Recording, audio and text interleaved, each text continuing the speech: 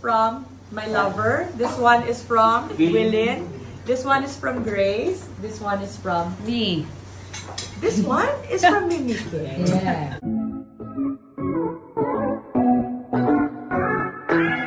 Gretchen Barretto at pamangking si Julia Barretto sabay nag-celebrate ng birthday sa magkaibang lokasyon. Pero dinedma ni Tita Claudine ang birthday ng kanyang pamangkin na si Julia. At sabay bati sa kanyang ate na love niya ang kanyang ate forever, Ate Greta. Hindi pa rin nawawala ang galit sa puso ni Claudine sa kanyang isang sister na si Marjorie Barretto. Panoorin at kung hindi pa nakasubscribe, don't forget to click subscribe and hit the notification bell to keep you updated. Bongga nga ang birthday celebration ni Gretchen Barretto dahil hindi lang ito isang beses sinelebrate at sosyal dahil mayayaman ang kasama nitong mga kaibigan. Ipinakita pa niya kung paano nila isinelebrate ang kanyang birthday. This one is from my lover. This one is from Willin. This one is from Grace. This one is from Me. This one is from Mimi. Yeah. Of my life. That's her favorite. Right. Thank you.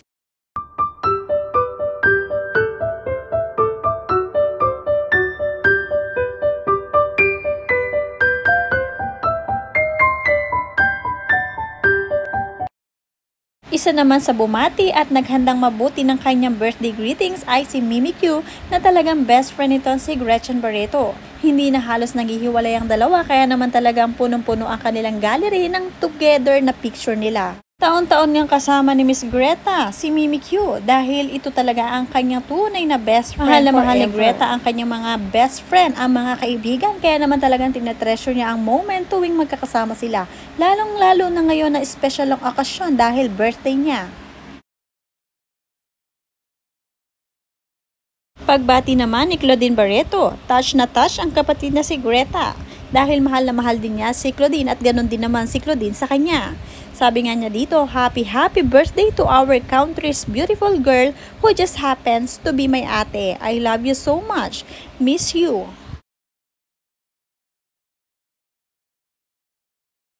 Sunod-sunod na rin ang nagkomento sa birthday greetings ni Claudine para sa kanyang ate Greta. Mula kay The Jeff Sifra, happy birthday to the one and only La Greta, the Great. Mula naman kay Sherilyn Tan, happy birthday Gretch. At kay The Lester Great, happy birthday Miss Gretchen. May the Lord God bless you. God bless. Mula kay Michelle Poda, happy birthday to your ate Gretchen. Love na love ko siya mula noon hanggang ngayon. Dahil nga birthday ni Gretchen Barretto, ang regalo sa kanya ng kaibigan niya na may-ari ng AV Clinic ay ang facial treatment. Talaga naman bonggang-bongga ang mga kaibigan ni Gretchen Barretto. Lahat ay may sinasabi sa buhay at mayayaman talaga. Kaya naman, yung birthday ni Gretchen ay pinaghahandaan talaga nila ito at hindi biro ang kanilang mga regalo para kay Gretchen dahil talaga naman mahihilig sila sa mga signature items. Birthday you love. Wow, I miss coming to this. This is where all This was began. my everyday. Yes. Ang sarap na memories. That's what you really realize. Memories. I'm here to remove my eye bags. You know, when you're aging, everything comes out. This was where we used to party. Yes, this was our consultation.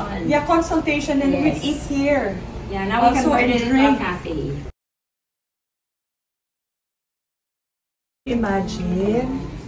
Imagine memories, no? I remember. Grabe. This is where it used to be. Memories. Then we renovated it. Yeah. Oh my gosh, every day ako nandito nung araw. We would eat here. Diba? And we would have a table. Remember we had a long Because table. I'm not here every day, I grew my bag. Dahil nga mayayaman sila, isa sa mga talagang pinapriority nila bukod sa business ay ang pagpapaganda. Hindi nakakalimot sa kanilang skincare. Mabuti na lang at isa sa mga kaibigan ni Gretchen ay may-ari ng isang AV clinic na kung saan ay sikat na sikat ito sa mga artista. Kaya naman free na itong si Gretchen dahil ngayong birthday niya. It's not as lifted. Look at here. It's more defined. And then it pulls also the skin. You're lifting the skin up as well. Yeah. And look at your wrinkles, Gretchen. Smile. Look. Oh my God. Look at that. Kumonte, Yes. pero natural. Natural. And it's not bumpy or it's not, you don't look filled up. You Correct. It's not filler kasi. Hindi So you're rin, not filling. hindi rin nagaganon You're yung just eyes improving mo. the skin Right. quality. Yes. Now it's chiseled, you know? Look at I that. see that it's And look at your eyes. Thank you. Oh my see, it's so God. fast. I love it. It's so fast. Quick. You look blooming after the treatment. Nakaka-freshen up siya. Parang it makes the skin very supple and very fresh. Imagine, 17 years Yes. she's been taking care of my skin. Nice. Pero natural. And then the technology just gets better and better. Yeah. Thank you. And of course, happy birthday.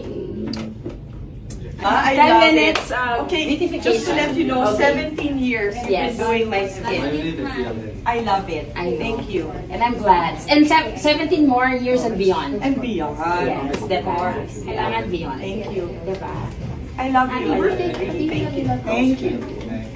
Marami lang talaga nakapansin na hindi binati ni Claudine Barretto itong si Julia Barretto, ganun din si Gretchen. Ang kanilang pamangkin ay nag-birthday din. Marami talaga mga issue na gaganap tuwing birthday celebration ng magtita dahil birthday month kasabay sila. Parelax-relax lamang ito si Gretchen Barretto dahil marami naman silang pinagkakakitaan kahit na hindi na sila magtrabaho. Kasama lagi ang businesswoman na si Mimi Q na kanyang best friend. Life is changing every day, but one thing that remains constant is our friendship. I love you and I'm grateful for you every day. Happy birthday, my beautiful bestie. Hashtag friendship, hashtag through the years. Wanted to be you. But that's it. BFF forever and ever. Yes.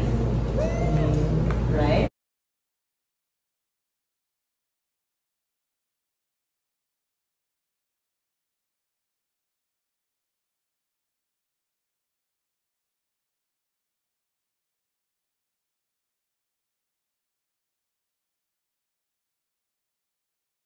Tahimik naman ang kabilang panig ni na Marjorie Barretto at talaga namang solid silang pamilya kasama si Danny Barretto, Leon Barretto, Gerald Anderson na lagi na rin kasama nitong si Julia at hindi na rin naghihiwalay.